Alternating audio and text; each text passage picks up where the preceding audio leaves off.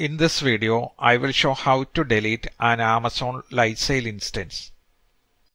We are logged into Amazon AWS console. Click on Services, click on Compute, then click on Lightsail. You can see we have one Lightsail instance running. You have two ways to delete the instance. One is click on the three dots, then you have the option to delete.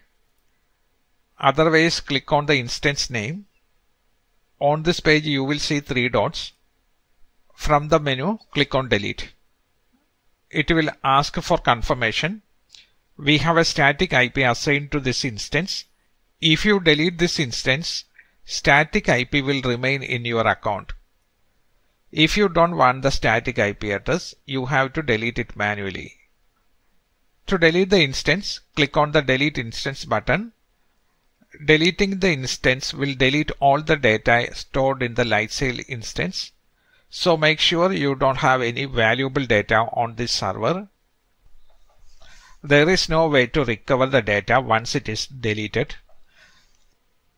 It will ask for confirmation. Click on Yes, Delete. Next we have to release the static IP address. Click on Networking. You can see the static IP address here. It is not attached to any instance. Amazon will charge $1 per month for any unused static IP address. If you attach the static IP address to any Lightsail instance, it is free.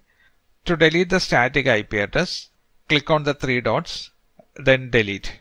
It will ask for confirmation. If you are sure you don't want the IP address, click on Yes, Delete.